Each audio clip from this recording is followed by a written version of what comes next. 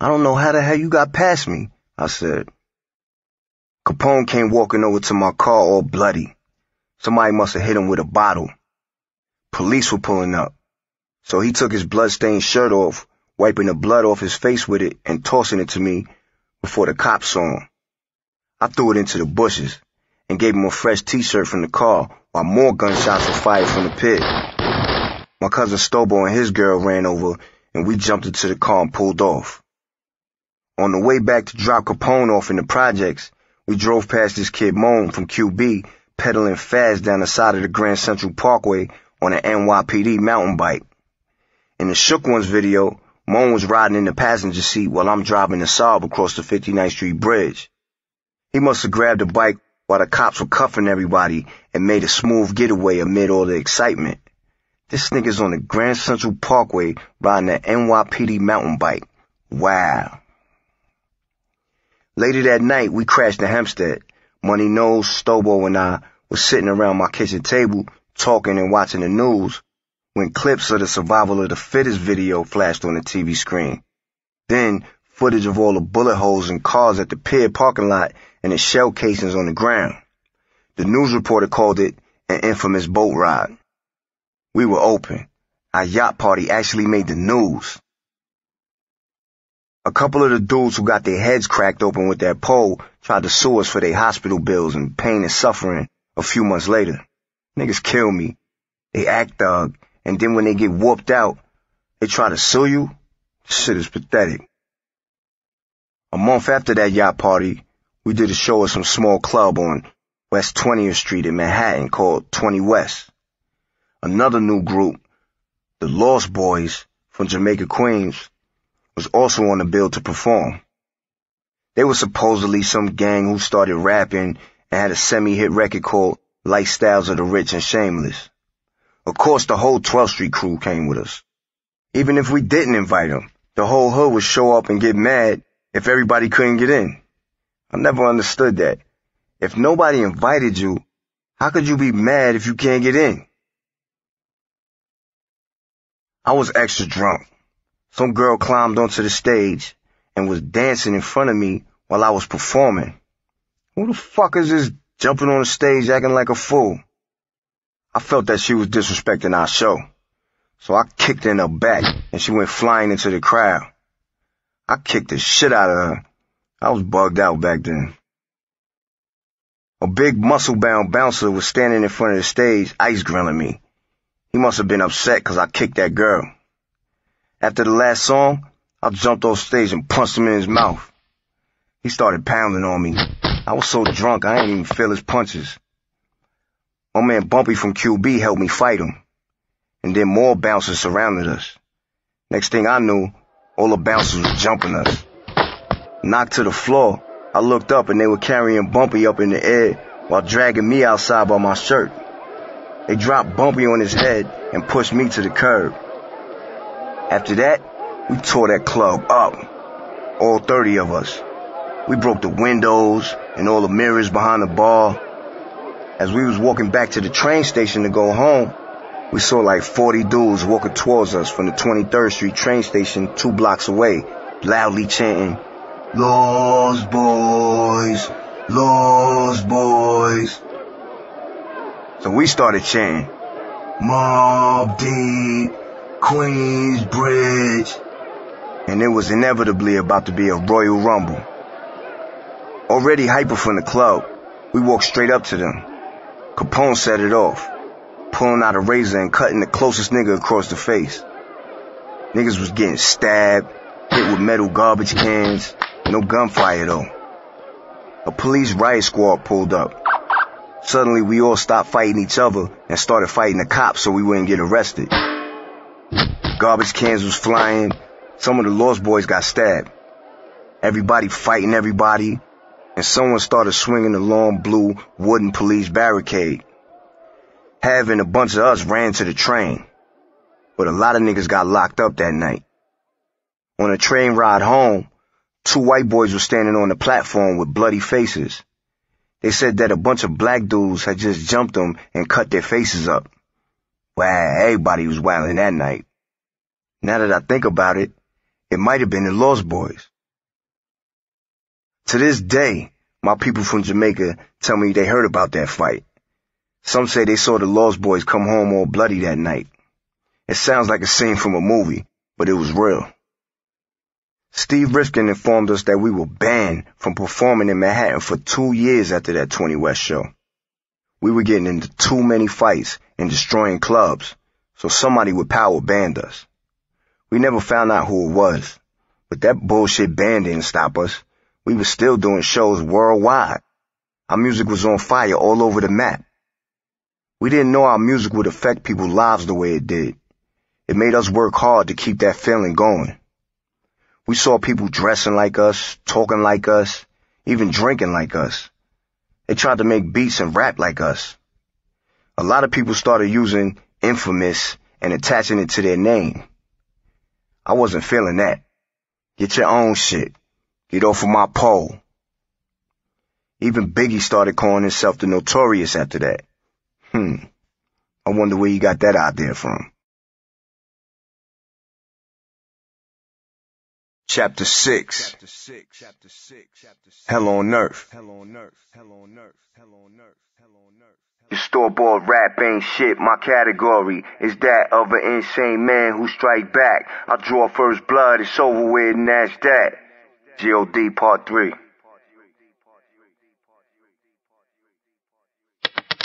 Life was hectic when we were young. The night after the 20 West brawl, the whole 12th Street crew was on the block drinking, smoking, joking, and playing dice. A chick from the hood came walking by with a dude who wasn't from QB. He was a slut everybody ran through, so the crew started calling her over. She came, and my man Karate Joe met her halfway. The dude she was with didn't look too happy about this and kept his distance. Joe spoke to Shorty for a while, and the kid got frustrated and told the girl to hurry up. Yo, mind your business. Joe looked over and told him. The kid said something slick back to Joe, and about 5 of my boys responded by walking over toward him. The kid acted like he had heart, walked over to us, and exchanged more words. Then the kid reached in his pants and pulled out a gun. But he was so nervous that he dropped it on the ground between him and Joe. Everybody paused. Joe looked down like he wanted to reach for the gun, but it was closer to the kid. The kid reached down quick, picked it up, and everyone hauled ass. Had ran top speed into a pole and bust his forehead open. I wanted to run from the bench where I was sitting next to the kid, but I couldn't because I was too close. He'd definitely shoot me if he sees me get up and run. So I just sat there. He squeezed the trigger at my boys, but the gun was jammed from being dropped. He scrambled to fix it and looked over at me and pointed the gun at my face. My adrenaline was going crazy. I wanted to run or duck, but something told me just to be still. The kid started squeezing the trigger towards my face, but the gun still didn't work. So he ran out the projects. Everybody came back to the benches. Yo, why you ain't run? My boys asked. He was too close. If I ran, I would have been the last one, I said. I would have been the one shot in the back. After we laughed it off, I went upstairs to lie down because my sickle cell was acting up. I thought I was about to get shot in my face. Shit. I thought I was about to die. I took about 6 Advil and went to sleep in Haz's room. After a few hours, loud shouts from outside woke me up. When I looked out the window, the 12th Street niggas was beefing with some niggas from another block. Some tall dude kicked Noy in the chest and knocked him down. Karate Joe walked over and everybody backed up. Nobody wanted to fight Joe. He was a boxer and he knew karate. He and Yammy were our secret weapons. The argument spilled on the 10th Street, and from the window, I had the best seat in the house. Trip, a.k.a. Godfather, chased some guy around the car 20 times with a knife. Noy cut someone across the face with a razor. The next afternoon, the nigga who Noy cut shot Noy 3 times on 12th Street, right next to the hill. Bullets in his leg, arm, and middle finger. Noy wanted us to put out his solo album, but we didn't have our own label or money to sign and promote him properly. We told him to have patience and it would happen soon, but he didn't listen. He got Karate Joe to manage him, and they started shopping for a deal without telling us. We were upset, but Noid explained that he had bills to pay and couldn't wait around for us to get a label deal. We understood, and we let him go. After Noid got shot up, fans, radio stations, and magazines were all talking about it, amazed that we were living the life that we were rapping about. Feeling all that fake love from people boosted Noid's ego and made him want to be a star on his own. You know how that story goes. Like when 50 Cent first came out and nobody gave a shit until he got shot and almost died. Fake love. A few months later, Noid landed a deal at Tommy Boy Records. He helped him with the production. He dropped Episodes of a Hustler and sold a disappointing 30,000 copies. But the streets loved Noid. It could have been way bigger than it was. The original plan was for Havoc and me to convince Steve Rifkin to give us our own label, Infamous Records, and sign Noid and the whole crew, the Twins, Ty Nitty, Godfather, and Gotti, plus Chinky, a female R&B singer who was Harlem hustler Alpo's niece. No one had patience, and we all needed money, so we split up with separate plans. Havoc and I were mad at Noid, though. Mobb Deep was responsible for making him a star, so he should have stuck it out with us. Right after Noid's album was released, he got locked up for shooting his kid 3 times in the stomach for messing with his baby moms. It happened right in front of his building in Queensbridge, and the police were looking for him. I told him to dye his hair blonde and wear a fake nose ring for a disguise. We all laughed at that one. It wasn't funny when Noid got caught and sentenced to a 1 to 3 year bid. Tommy Boy dropped Noid. We kept his name alive by performing his verse from Give Up the Goods at all the shows. Yo, it's the R-A-P-P-E-R-N-O-Y-D. Niggas can't fuck with me. The crowd chanted his verse along with us word for word. In August 1995, the Source magazine hosted the 2nd annual Source Awards at Madison Square Garden. We were cool with the owners of the magazine, so we got a bunch of tickets and the whole crew went. I even brought Kiki. I'd always tell her that it was too dangerous to come out with me, but I wanted to bring her along and make her feel good. We all got drunk and high and went inside and took our seats. Havoc and I were presenting the award with Wu-Tang Clan, so we kicked it backstage with them in the dressing room. Hav was so bent that he fell asleep on the floor. Kiki and I walked back to our seats to watch the show. In the middle of Biggie's performance, Hav came into the crowd screaming, "Somebody took my fucking chain, yo! Somebody fucking robbed me, son!" We jumped up to help him find his chain. Come to find out, Raekwon saw Havoc drunk on the floor in the dressing room and took his chain off his neck so nobody else would snatch it.